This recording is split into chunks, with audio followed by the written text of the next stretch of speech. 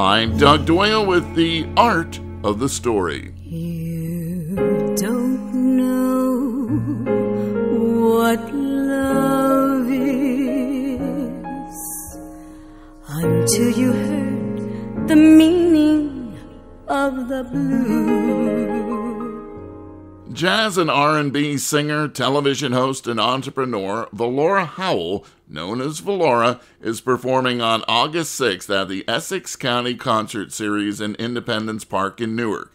It's certainly a homecoming for Volora, who spent her school days in the city. My old stopping ground, Independence Park. I attended Wilson Avenue School, and it's where I discovered that I could sing. And it's a melting pot, the Ironbound section. I was exposed to classical music. I used to play the cello. I was exposed to Barbra Streisand. In fact, that's how I learned that I could sing. I was singing in one of my cousin's house, People, the song People. And I just effortlessly hit all the notes. And I didn't know that I had any talent. Next thing I know, because I used to attend the boys club in Newark as well. Next thing I know, I'm singing in front of a whole audience of people at 10 years old or 9 years old, whatever, at the boys club in the Ironbound section.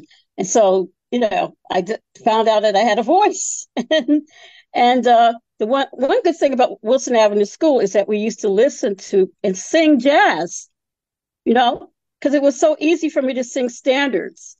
And because I went to a school that was a melting pot, we used to sing standards. And so that's kind of where it all began. And of course, I wanted to be Shaka Khan. Of course, I wanted to be Aretha Franklin. But, that wasn't my sound. And then I was blessed to go to Arts High School. And that was where all of these different genres came together. Art, fashion, music, everything.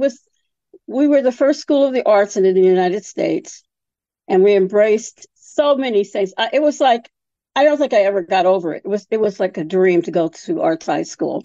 Elegant boy, beautiful girl, dancing for joy, elegant swirl, shades of delight, cocoa hue, rich as the night, afro blue,